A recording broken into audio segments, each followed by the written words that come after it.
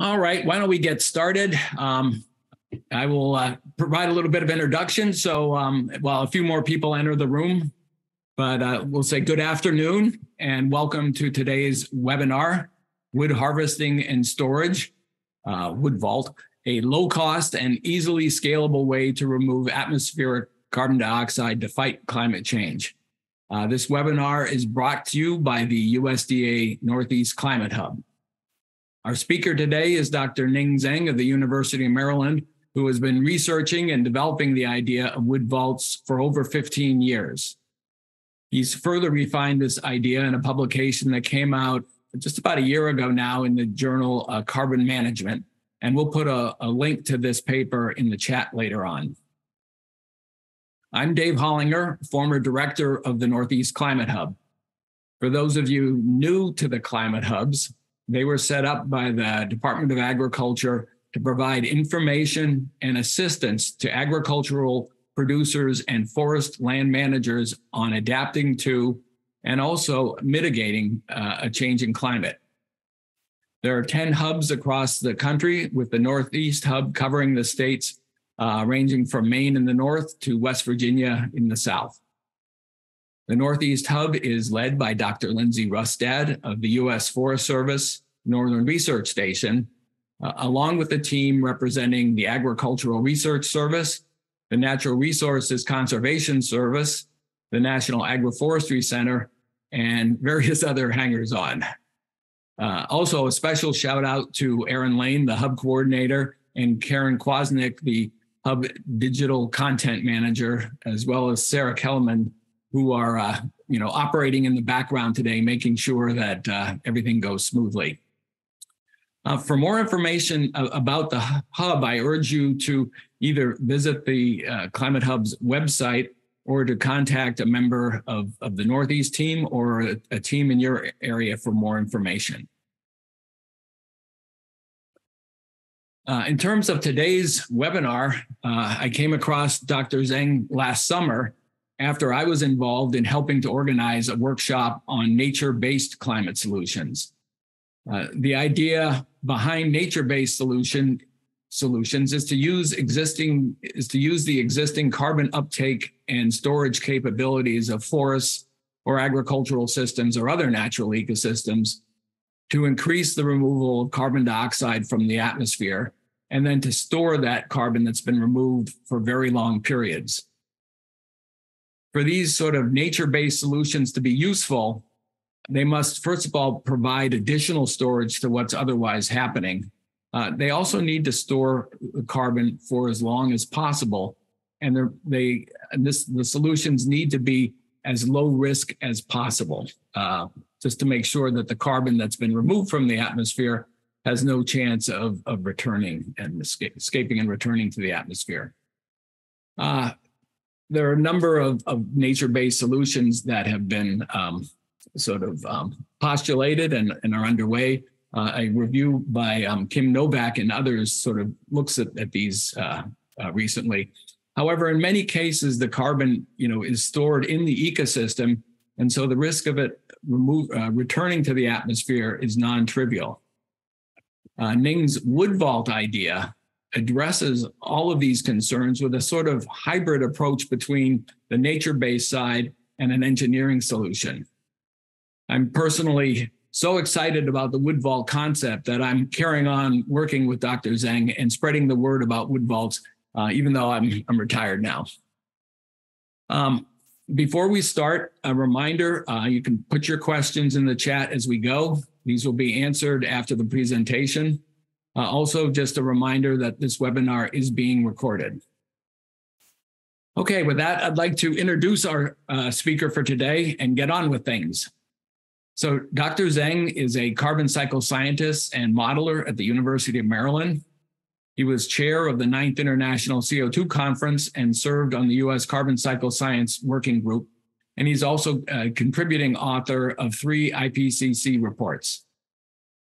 He was also something I was particularly interested in, co-author or one of the co-authors on the famous Friedlingstein paper, Climate Carbon Cycle Feedback Analysis. And this paper basically showed that the terrestrial biosphere and ecosystems could change from a moderate sink of carbon presently to a carbon source as the climate changes. A very highly cited paper and really motivating of lots of carbon cycle research. I will say, though, that Ning is interested in not just sort of modeling and looking at what may happen, but basically actively working on solutions to the climate problem. And that's what we're here to hear about today. Ning and his wood vault concept have made it to in the top 60 teams for the $100 million X Prize in carbon removal.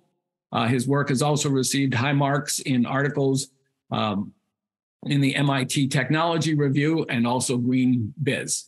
We're very pleased to have with us today Dr. Ning Zeng, and I welcome him, and I welcome you all, and take it away, Ning. Thank you, Dave, and thank USDA Northeast Climate Hub for inviting me. And it's a great pleasure to talk to this audience about this idea that has evolved over more than 15 years of period and went through the valley of death. And now several organizations and companies are doing research and trying to put this in practice. So it's at a critical moment that when the climate is also becoming really dangerous or in a crisis. So I'm hoping this method offer a new avenue of looking at how we can combine the power of nature with human engineering intervention to really make a major dent in helping to solve our climate change problem. So let me first give a summary of the main points I want to make about wood harvesting and storage. Basically, it proposes to collect sustainably sourced, unmerchantable, residual woody biomass, store in specially engineered structure called wood vault for secure carbon dioxide removal, or CDR. And we are targeting a durability of 1,000 plus years. And our initial projects, as well as economic analysis, shows that when scaled up, it could be $10 to $50 per ton CO2. And it has very low capital investment, basically can be done by anybody immediately. And it's carbon efficient. More than 90% of the carbon will be stored compared to, for example, biochar, where you have much smaller fraction of the carbon from the raw biomass is actually in storage.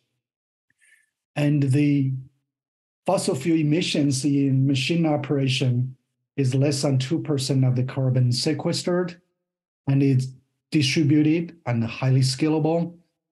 And we think it's ready to deploy at megaton scale in the coming years and gigaton scale potential in the 2030s globally. In the US, our assessment suggests that it can offset all the greenhouse gas emissions from the ag sector. So quick history of the method. So the initial development is from 2006 to 2013 with a couple of papers, including the second paper from a scientific consortium. And then two demo projects. One is actually a UMD student project, 3 years of burial experiment that demonstrated the basic methodology of wood burial. And then importantly, the Montreal project that started in 2013 and it's still ongoing, where 35 ton was buried under an anaerobic condition. And I'm going to show a couple of slides later about the results. And then Carbon Lockdown Project was created to help others as well as support real-world implementation of wood vault. And then several other organizations, for example, the Yale Carbon Containment Lab, Inter-Earth, Kodama, Tau Carbon, etc., are working on either the research or actual project implementation. So WHS, even though it's relatively novel, but actually has been evaluated by various authors. For example, the 2019 National Academy report says that WHS could be viable approaches to increasing carbon removal. The technology is simple and easily applied. And then a paper last year, in particular, compared wood harvesting storage with a spectrum of other biomass utilization method, concluded that wood burial is one of the best options of biomass utilization. And at a carbon price higher than $150 per ton, this is like the most, the best option to utilize biomass. Basically, what's called N's principle, the carbon value in the biomass at that carbon price exceeds the energy price you can get. So the scientific basis is this: the terrestrial carbon cycle each year takes up 220 gigatons CO2. That is 6 times larger than the annual fossil fuel emission in the net primary productivity. And of course, most of that goes back into the atmosphere via decomposition and respiration. So the fast carbon cycle has very small net impact on atmosphere CO2. So the idea of Woodward really comes into siphon off a part of this productivity and change its storage lifetime from year to decades to hundreds to thousands of years. So put it into a semi-permanent storage. So this effectively uses the biosphere as a carbon pump, and then the storage itself for permanent carbon sequestration. So this is equivalent to growing a chicken for the eggs, not just for the chicken meat itself. And because the carbon cycles through very fast, if you don't store it, it just goes back. So there is an opportunity loss if we actually don't do something like this. So first, of course, is a sustainable wood sourcing. And the terrestrial biosphere, the land is limited, the productive is limited. So there are 2 major methods. What we call type A is to utilize wood residuals, including the anticipated fire thinning in the West, as well as huge amount of urban waste wood, other things like storm blowdown, forestry residues. And the baseline counterfactual in many of these cases, like mulched in this case, or just burned, so very quickly goes back to the atmosphere. So you keep that there not to decompose. So this net gain is the carbon benefit from elongating the carbon storage time. So this alone, we estimated, could have a global potential of up to 1 to 2 gigatons CO2 per year. And then wood vault is a name for the engineering structure that actually stores the wood, while wood harvesting storage is for this whole methodology. So the concept is actually really straightforward.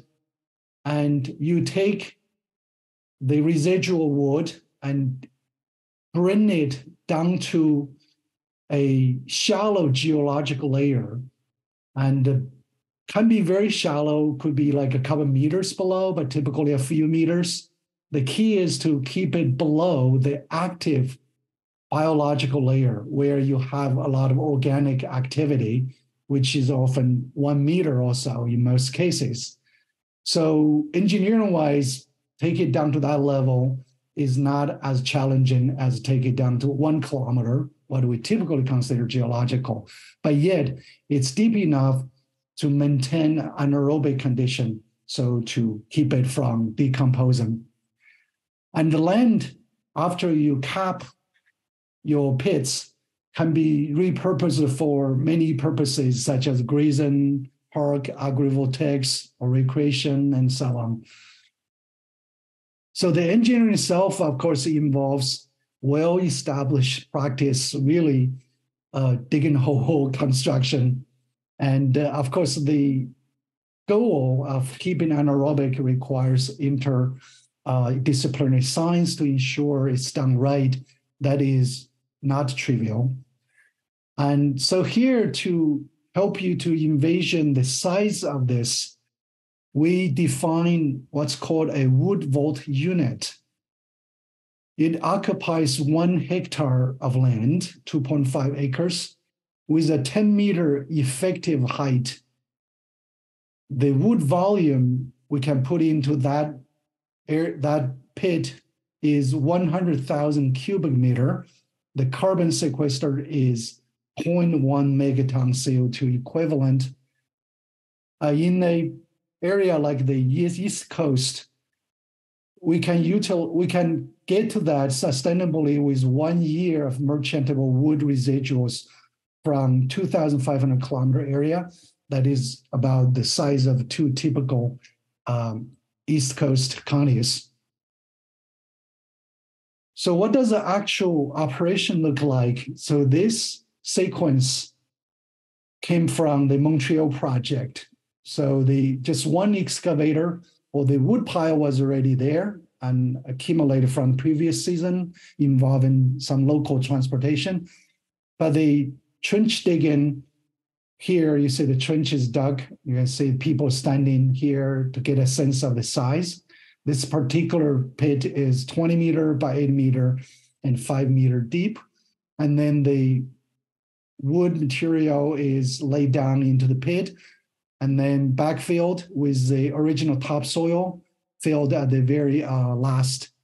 So the whole operation here took only 4 hours in March 2013.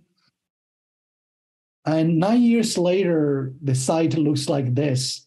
So we basically didn't do anything, just let natural process take place. You see grass has grown on top, and it still look as beautiful as before.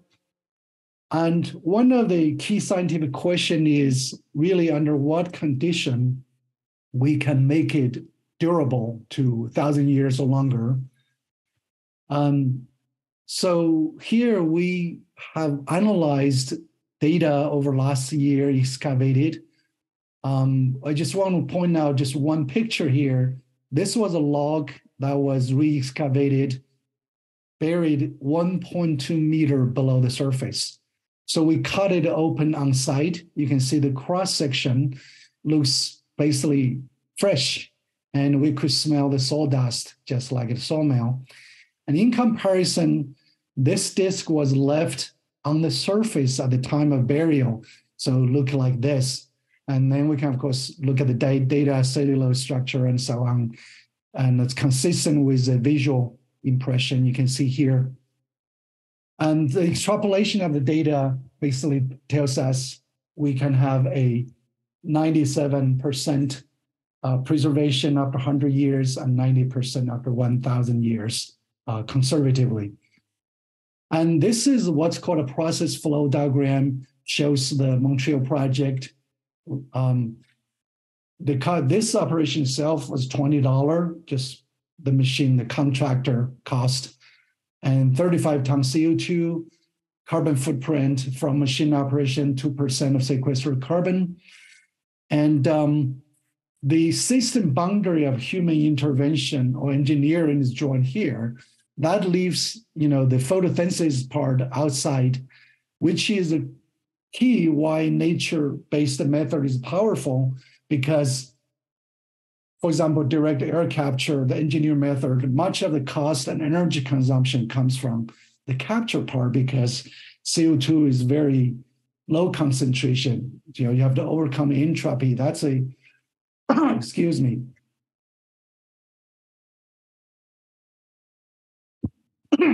So that's the expensive part. We take advantage of nature's power of doing that. Then the engineering part comes to be, much easier to handle and low cost. So in my mind, this method kind of hits a sweet spot of nature-based methods versus engineering method. Definitely we need engineering. You can't expect this to go down there by itself. That would be fossil formation, which is much slower. So this just common practice of a burial step, relatively low cost, well-established technology really can make this work. So the summary of the major points I made is that wood burial is a first step of a fossilization process. So it's probably arguably a very natural way of reverse coal. And we think if it's done right, it can have a durability of 1,000+ years, and it's distributed and highly scalable and low cost and low capital expenditure. And it's a closed system, so it's also relatively easy to monitor. And the land occupied by wood vault is small. It can be repurposed for different uses.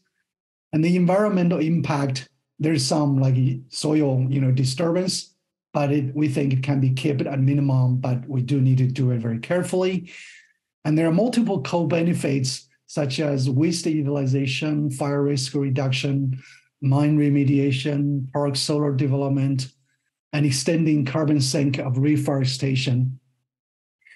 And sustainable wood sourcing is critical, which sets an upper limit, but we think there's a lot of potential. And it's already economically viable in the current carbon market, both from private sector as well as the government incentives. And we think we can get to megaton scale in coming years and gigaton scale in the 2030s. So finally, I want to ask you the question, how do we move forward? I've been saying all the great things. And in reality, there are a lot of challenges. And we think we know the science enough, and both in terms of the scientific literature, what we know from like archaeology, geology, civil engineering, ecology, and so on. We know well enough to believe that this method has great potential. But there are major questions that need to be answered, and we need to do it carefully. So I'm here in particular want to promote, encourage to do a few demo projects to address the key questions, both scientific engineering and socio-economic. But I want to use this project that we are working on now called Potomac Project 1 in Maryland. So here we want to utilize the wood residuals that has been piled up at Camp Small, Baltimore, which collects basically all the urban waste wood on public property in the city of Baltimore. And they actually don't really know how to get rid of it. It's a great burden they worry about. And then the site is at a farm north of Baltimore, occupies 1 acre of land, and it is not suitable for cropping because it's hydric soil. So our design is to dig trenches and lay down the wood underground, and then the spoil will be reshaped into these curvilinear structures that has a co-benefit of soil erosion control and ecological enhancement. So because this is very local, depending a lot on the wood availability and the soil condition, so we cannot have a simple model, McDonald's style, just spread around. It's really something that should be done by local people and based on local condition. So several projects like this under different conditions can answer important questions such as the durability question and potential benefits for the specific site. And another concern is in anaerobic condition, what if it has methane generation and nutrient loss and other possible negative impact? And then we need to understand how wood biomass availability is related to available, suitable soil distribution. And I think the data and knowledge is out there, but needs to be put together specifically for implementing wood vault. And on bigger scale, we need to understand how this method, if implemented at a global scale, how it might impact the Earth system and carbon cycle, how it could contribute to a portfolio of climate mitigation and adaptation strategies. And then there are a bunch of social, economic, and policy questions, which we are actually facing. For example, with the Potomac project, now we are going through the permitting process, and current policy framework existing does, this is something new, so it does not have something that you can really fit into. But there are these environmental and social issues that need to be taken into account.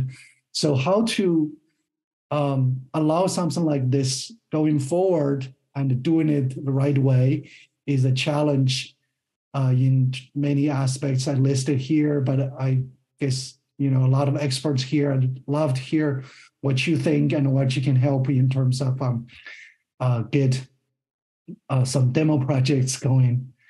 And that's all I have. Thank you very much. Oh, fantastic. Thanks, Ning. I encourage folks to, type some questions into either the Q&A or the chat. It looks like maybe I'm not seeing them in the chat, but in the Q&A. I do have a couple of questions myself that have come up. One, Ning, I think you maybe just went over it quickly, but how do you ensure that the wood environment is anoxic? How do you maintain those anaerobic conditions once you bury it?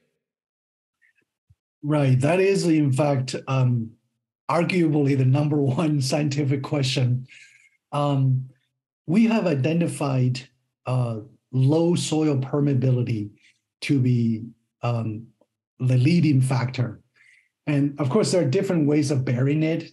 So here I'm specific. In the 2022 paper you mentioned, we presented 7 versions of wood vault. Basically, the basic science is this. The decomposers need 3 things: oxygen, suitable temperature, and moisture. So if you can cut off any of these 3, any one of these 3, you will succeed in keeping decomposers inactive. So for this specifically, this burial version, we are targeting at making anaerobic. So the low soil permeability is what keeps the air or water from flowing through. The initial barrier, of course, there will be some air and oxygen in it, but that will be very quickly consumed by a small amount of organic matter. So if it's sealed very tightly, and then no new oxygen can go in, or small enough so that it does not significantly consume the organic matter in there, then that is to me, that is like the leading a target we want to do. Then additionally, for example, waterlogging is known to maintain anaerobic condition. Most of the fossil fuel, coal in particular, is forming wetland. That's because the relative anaerobic condition there. And of course, in the natural wetland process, a lot of carbon does decompose. So in our case, we are actually engineering the wood vault. So we should be able to control it better than the natural wetland, so that most of the carbon actually does not decompose. Okay, terrific. And so in the case in the Potomac site, it's a layer of clay that has this extremely low permeability that will keep the oxygen out.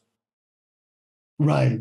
So we need to characterize the soil, make sure it's low enough. Okay. I have a few questions coming in.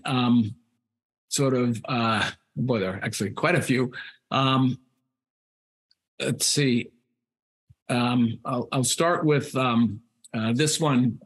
In terms of forestry today, that loggers sometimes bury their slash to get it out of the way. But that tends to be smaller amounts of wood that aren't sort of thoroughly buried. In another context, this questioner says, it reminds them of the permaculture method of huge culture mounds in which wood is buried to make garden beds. And so the two questions are, is it as simple as making sure wood is sufficiently buried to achieve this durability in most cases and with clay soils? That's the first question. And then the second question, do you have a sense of what the smallest vault or wood load might be to offset emissions used in trenching and burying the wood? Realizing that that might be a complicated question. So is it as simple as you say? And then kind of you presented on a kind of a fairly large wood vault. What's your thoughts on smaller ones? Yeah, I think that's a great question. And in fact, as you said, I don't have a simple answer for that. But it's extremely important. I know, this is going to be a distributed approach. If I can do it in my backyard easily and that actually works, that would be fantastic. Landowners, different places can do it. But I don't want to, really get ahead of science. That is actually what I think we need to do research on. But based on the research we have done, under certain circumstances, I can actually give you a more definite answer. For example, the Montreal project. If we because we have already characterized the site there, if you are that farmer, who owns that farm, you say, hey, I have another corner there, I don't use, I like to bury it. Then I can come to tell you in that particular case, you just need to dig a hole. The size actually doesn't matter as long as it's economical for you, and bury it below 1.5 meter. I can guarantee you it's going to be at least several hundred years lifetime, likely longer. So the characterization of the soil is important. If you happen to have the right soil, and then you are in good luck.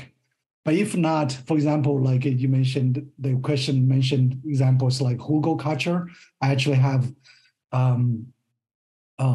more than one person come to me, can I do that? And unfortunately, in that case, it actually doesn't work. Hugo culture has a typical, probably a decade or so, that kind of time scale. Some might argue even decades are useful enough, but I guess I'm looking more from a long-term climate point of view. I'm a climate scientist. I know I would certainly strive for hundreds of years, not a few decades. But maybe some modification of the current practice that would be useful. I envision, like today's forestry practice, you hire a forester who can advise you. I think I see the opportunity of USDA or Forest Service to train like the forester, maybe wood vaulter or experts in the future, that, we have all these local experts who know the soil and the land and the trees around there. And as our science advances, we can come back. So everybody will have this knowledge where it's suitable. And so so this is a great question. I see this as a great potential to develop that knowledge base, where and how to do it. So the simple answer is yes, we can. I think we can do it at a very small scale, and as well as very large scale. Okay, this is great. We've got a lot of questions now, so maybe if you could kind of go for faster answers. Kind of a question which is related to that, which is, say, a case of doing this on a town level to manage, roadside tree cutting or tree waste deposits. I mean, you did sort of address that. Any other thoughts on that issue? I think that's a near-term great potential, like the Camp Small in Baltimore case. Let's not burn them. Let's collect them and find a good place for their proper burial. Okay. Another question has come in about the idea of using open mining pits, with the idea that maybe using a pit that's already there would save on processed greenhouse gas emissions. So the question is, have you looked into the availability in areas of wood supply? That's a great question. And I'd love to have some study. Can somebody connect me with West Virginia or Western Maryland? I actually did visit Western Maryland, Garrett County. A lot of the mines, I think there's great potential. Like that's where actually there are a lot of trees as well, high productivity. One challenge I can see is those are mountainous regions. So the transportation, logging trucks going up and down might be challenging. Probably start from the local, very close by sources. Okay. Yeah. Thanks for that. Here's another question that relates to the process of digging the trench, and that is the question: do we know how much soil carbon is lost when the trench is dug? Oh, that is actually fairly small. If the piles above ground open with wind blow through, even the rain comes down and so on, it's a very small amount. Like for example, the pile at Camp Small, the oldest part is like 5 to 7 years old, but the carbon is still mostly there. So we can afford to have it stay there for a little while. But there is a slow loss for sure. So that should be taken into account. Yeah. And obviously, I guess that would be part of the additional research that's maybe needed just to quantify that soil carbon, from the site. Sort of related to that, the question is, methane emissions were mentioned as a concern. Can you speak more about this? Have methane emissions at burial sites been measured before or after burial?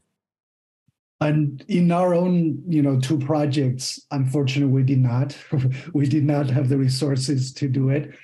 But hopefully, our plan with the Potomac project, we would like to do it. If you know anybody, especially close to Maryland, who is interested in collaborating, that'd be great. Let me know. So first, let me go to talk about just the science we know. The notion of potential methane generation mostly comes from landfill.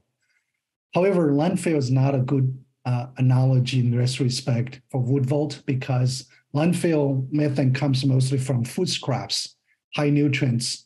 And then within landfill, the temperature is like 40 or 50 degrees C. It's perfect for bacteria. It's a bioreactor, while wood vault is cold. It's clean, natural vegetation. There's no high nutrient material.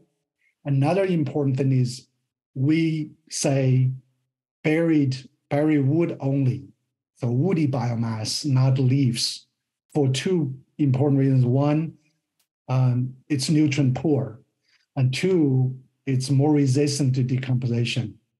So then come to wood itself, and bacteria, anaerobic bacteria, they don't eat lignin. So if we bury whole wood, like coarser woody material, cellulose, which bacteria do eat, cellulose is protected by lignin. Lignin is like glue wrap around cellulose. So we think, except for sap or the cambium layer, there's plenty of nutritious stuff.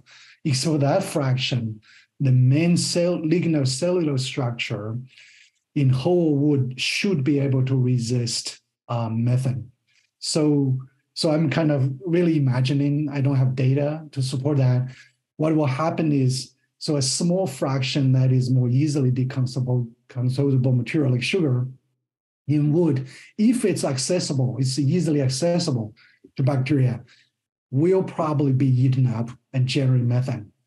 But with a wood vault kind of condition, that process should be fairly slow because, just because availability, how the surface area and so on. So it's a slow process. No, but it still will generate some methane if that happens. Then it will migrate upward. And then we have severe, these methane-eating bacteria or methanotrophic bacteria. So at the soil above it, that will likely eat up this methane flux coming out. And this should be a very slow process. And the natural soil and the trees, they produce methane anyway. So the critical scientific question I'd like to know is if there is any leakage of that small amount of methane generated down there, would be after eating up the top, come out to be significantly more than the background methane. So that would be like a scientific question. I would like to know the answer with, demo projects. Right. I think we'll move on, but I will point out that the technology of methane capture is quite well developed in the landfill community, and many landfills capture greater than 90% of the methane that is produced. So, should there be significant methane, there may be technologies to deal. Here's somebody that has mentioned, or actually is commenting on the fact that more demonstration projects are needed, and is I guess willing to sort of connect you up with partners in West Virginia, and I think with the conservation districts there. So maybe we can see if that goes forward. Let's see. There's another. Okay, here's a question about biochar. Do you want to, if you want to take a moment and just comment on wood vault compared to biochar, which is a very also another solution getting a lot of airplay these days.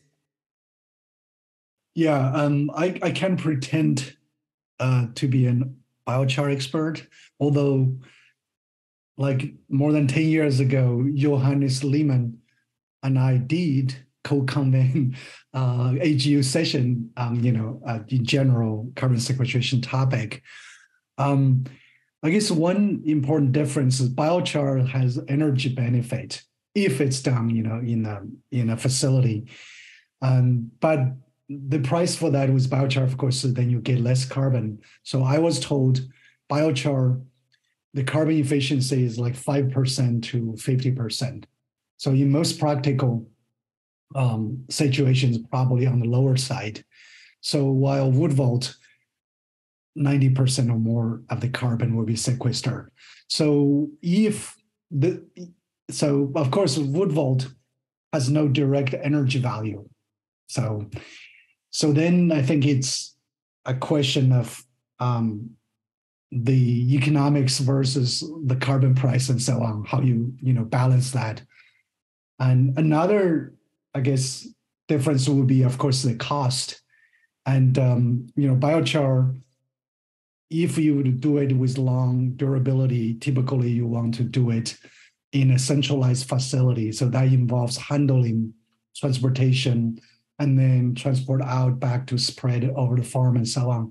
While wood vault is a simpler process. So the cost side, I think there's probably also a significant difference. Of course, biochar has been practiced for quite some time. Wood vault is new, so we don't have more precise data to do a direct comparison, which I would love to see. But in long run, I see that there could be even some synergy. Like we talk about, hey, how about we fill the holes in between the logs with biochar? Biochar can be used for, let's say, the finer material, which we think is less durable. We're making the biochar and making it more durable. Ideas like that, and we'd be happy to pursue.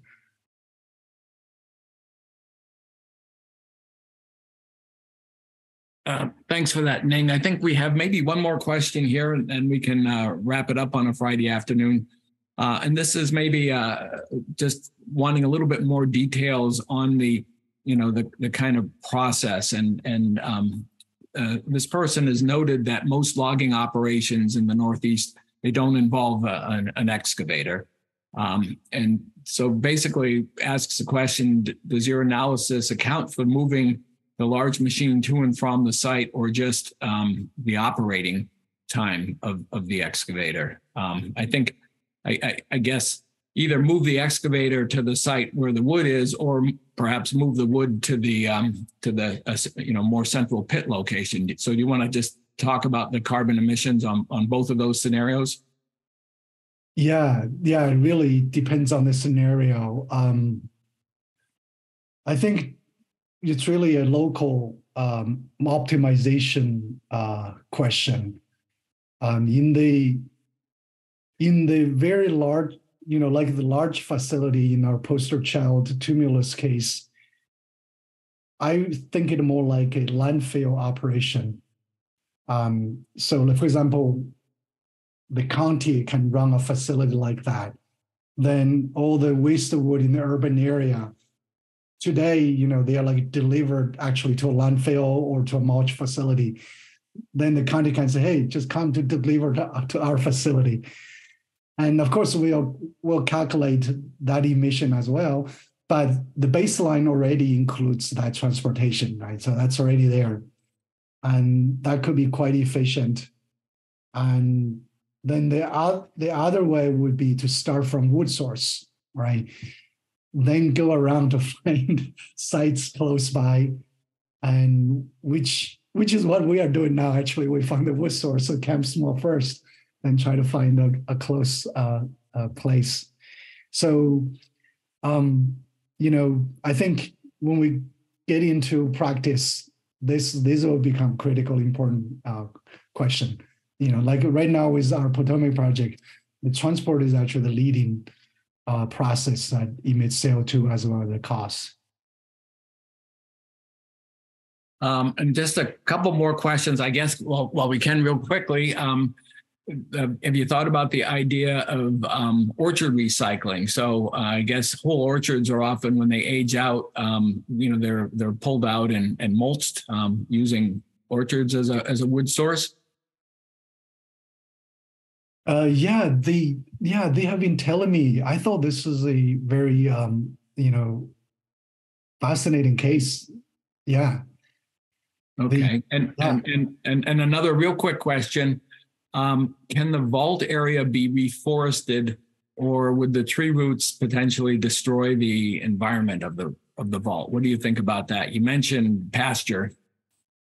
Yeah, depending on the burial depths, I think in the couple meters kind of depths, I would, if you allow trees to grow back, I would say probably not trees with tap roots, just certain species with shallow roots.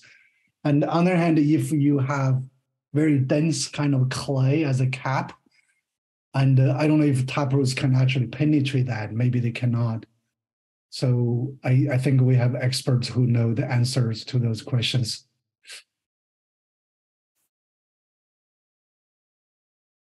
All right. Well, thank you all. I think the questions are sort of wound down, but Ning is really interested in pushing this concept, in a number of different directions. So if you have further questions or thoughts about participating, just please get in touch with Ning.